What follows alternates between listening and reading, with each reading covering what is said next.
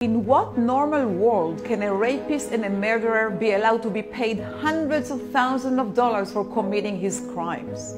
This is the story of Ori. Ori was a happy, gentle girl who loved poetry. She always wanted to help others. This is why she volunteered to do her national service in a youth center for children at risk in Jerusalem. One day in the youth center, Ori felt she needed a break.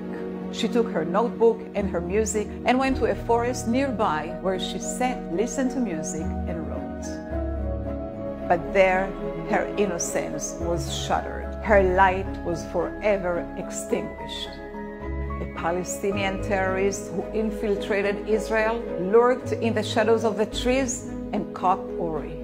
He brutally raped her, holding a knife to her throat, and then killed her. He wanted to be a martyr, the terrorist said when he was caught by the Israeli security services. He was tried and jailed. But inconceivably, this repulsive rapist and murderer is paid thousands of dollars every month as part of the Palestinian Authority's scandalous pay-for-slave policy, a reward for raping and murdering. He will be paid hundreds of thousands of dollars for raping and killing Ori. We in Shurat HaDin will not allow that. We brought a multi-million-dollar lawsuit against the terrorist.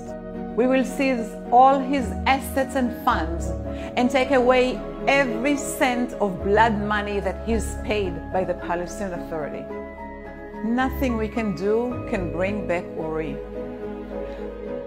But we will at least not allow the darkest, hideous evil to get rich for murdering the light. We will fight back.